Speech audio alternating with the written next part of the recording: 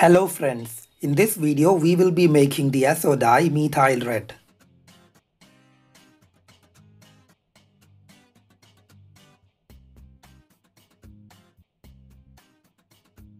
Methyl Red is an SO dye that is widely used as an indicator in chemistry. It has a color of red in pH under 4.4 and yellow in pH over 6.2. The procedure that I am following is adapted from the Vogel's textbook of Practical Organic Chemistry. I had made methyl orange few months back following the same textbook. Materials required for the synthesis include 6.5 grams of anthranilic acid, 8.9 milliliters of dimethylaniline, 6.8 grams of sodium acetate, 12.5 milliliters of concentrated hydrochloric acid, 3.6 grams of sodium nitrite, 5 milliliters of 20% sodium hydroxide, 10% acetic acid, and toluene. We begin by making certain solutions. First, we make a dilute hydrochloric acid solution by adding 5 milliliters of concentrated 37% HCl to 15 milliliters of distilled water and stirring it well. Next, we make a sodium nitrite solution by dissolving 3.8 grams of it in 7.5 milliliters of water, and then it is placed in a ice bath to cool down. The third solution is made by dissolving 6.8 grams of sodium acetate in 10 milliliters of distilled water. Now keep all those three solutions aside and let's start. We have taken 6.5 grams of anthranilic acid in this beaker along with a stirring bar, and then we add the diluted hydrochloric acid solution which we had prepared previously. Anthranilic acid was synthesized in one of my previous videos. I will put a link to that in the description. It will take some time to dissolve all the anthranilic acid. Just give some heat so that it would easily dissolve. Just let it dissolve on its own. We are not looking for any complete dissolution as we have a lot of impurities in the anthranilic acid. Once most of it is dissolved, we stop the heating and stirring and let everything undissolved to settle down, and then get rid of the unreacted stuff by simple gravity filtration. We will be left with a dark red to brown colored solution, or a dark peach color to be exact. A vacuum filtration would be much faster and efficient in this case, but since I do not have that equipment, I am using the ancient simple gravity filtration method. The solution was then placed into an ice bath to cool down to less than 5 degrees Celsius. Our sodium nitrite solution is already inside there chilling. To cool down further, we add 25 grams of crushed ice, and the remaining 7.5 milliliters of the 37% hydrochloric acid was then added to the mixture. The temperature was monitored with a thermometer, and it was made sure that the temperature reached less than 5 degrees or even less than 10 degrees Celsius is fine. Now, with stirring, the cold sodium nitrite solution was added to the anthranilic acid solution.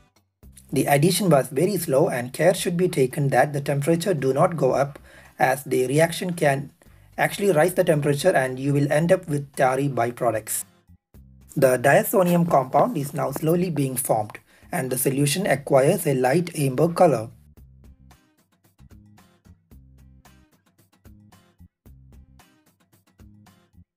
You can notice that some nitrogen dioxide gas is formed during the addition.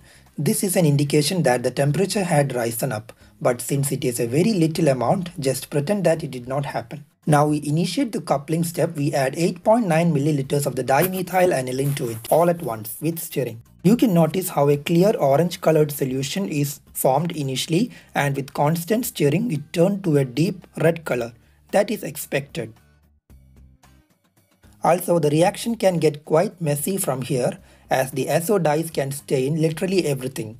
So be well aware of that and be careful with your own clothes and other stuff.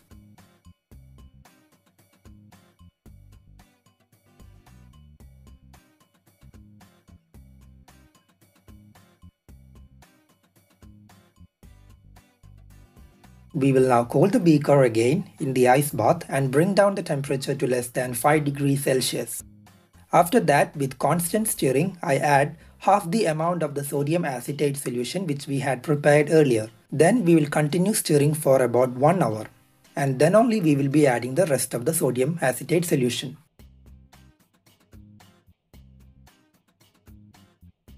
I had actually forgotten that I had a magnetic stirrer all this time and I was manually stirring for about 15 minutes.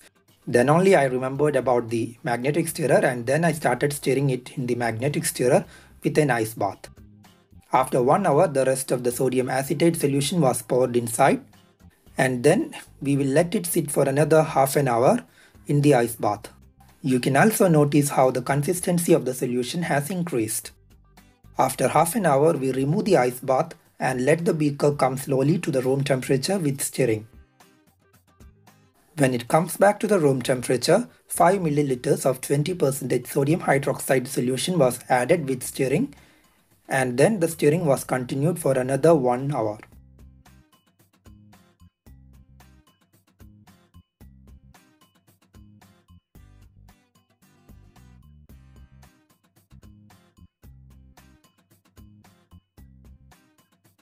Finally, the crude product was filtered, which has this deep red to almost black color.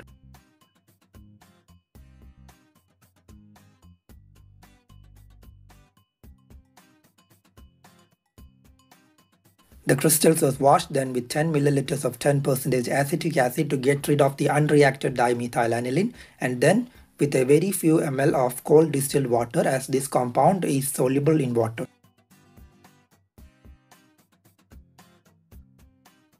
The crystals were then recrystallized by using toluene.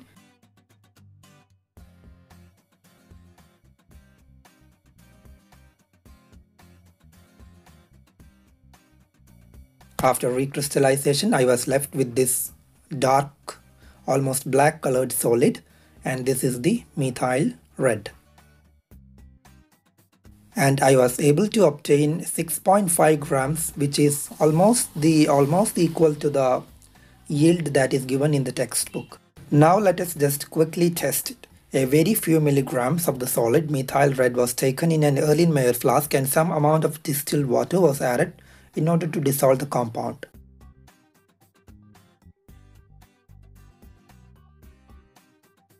We have taken 2 beakers and into both of the beakers the methyl red solution was added in equal amounts, and into the first beaker we added some hydrochloric acid and you can immediately see how the color changed to a red color, and to the second beaker was added a sodium hydroxide solution and you can see that the color lightened. So yeah, that's all in this video. Hope you loved my video. Do support my channel via Patreon or PayPal just like these cool guys here. I have provided the links in the description. Do subscribe to the channel and click on the bell button for notifications, and I will meet you with another video soon.